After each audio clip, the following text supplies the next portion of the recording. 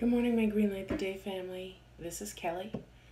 I am coming into you on Monday morning, and I'm going to be greenlighting my day, remembering that we all have a choice. There's always a choice, and not making a choice is also a choice.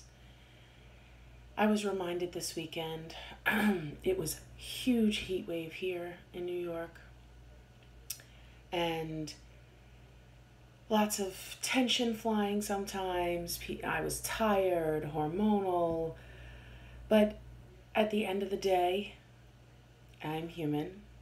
I lose my temper at times, but I have to be reminded sometimes that I can choose how I see things. I can choose the story that I tell myself. I went immediately thinking, oh, I can't believe they did that. I can't believe. And then I can choose to give other people the benefit of the doubt and also myself. It is not as simple as I make it seem. It is many years of putting this in practice or trying to do this, but with so much practice, then it becomes easier. And I find myself being able to cool down quicker.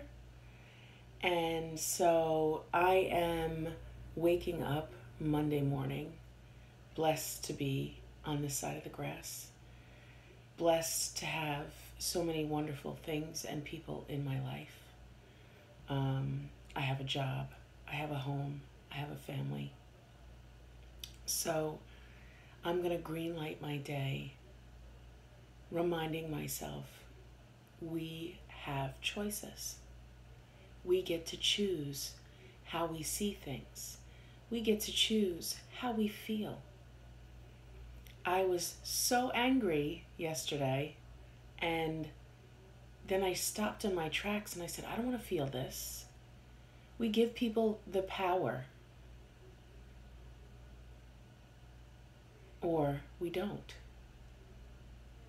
So I said, I have control over how I feel, over how I see things, over the story that I tell myself. And I put a smile on my face. I put the anger behind me, and I went and enjoyed the day in doing the things that I knew that I had to do, but the little moments and the things that make me happy. If I were angry all day, I wouldn't have been able to do that. So hopefully someone out there can relate to the things that I was saying. Maybe it even helped someone. But either way, it really helped me. And I hope you all go greenlight your day and have a wonderful week. Happy Monday. Bye.